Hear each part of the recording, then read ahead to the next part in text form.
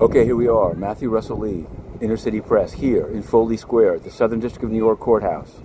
Today, Monday, November 22nd, 2022.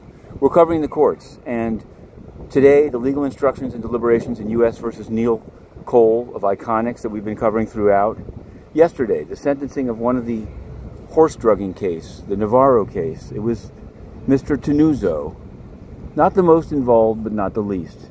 His lawyer had asked for no jail time, but Judge Viscosal, who knows the case quite well, imposed a sentence of 27 months. Inner City Press, exclusively there and reporting, picked up by other horse racing press.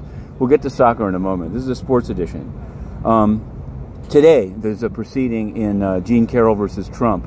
Rape and defamation case. We'll be covering that as well. And a couple of other things. One involving a rough-up by the UN. Watch this space. Speaking of the UN, that's what we want to speak about. Of course, the World Cup.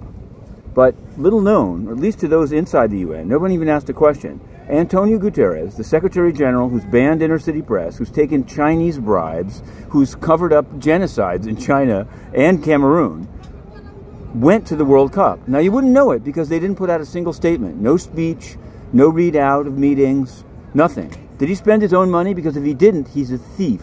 He went to Doha, and the only reason we know this is because Al Jazeera, Qatar state media, reported it as bragging about it. And there was a photograph of him in a mask with the Qatari ambassador to the UN. Now, in yesterday's noon briefing, no one said anything about it. No one asked any questions. Of course, it's a scandalous World Cup. 7,000 migrant workers dead, various forms of discrimination on display. And then he went to Fez and talked about inclusivity and hate speech. This man is a liar, and Inner City Press has a right to be inside and expose him.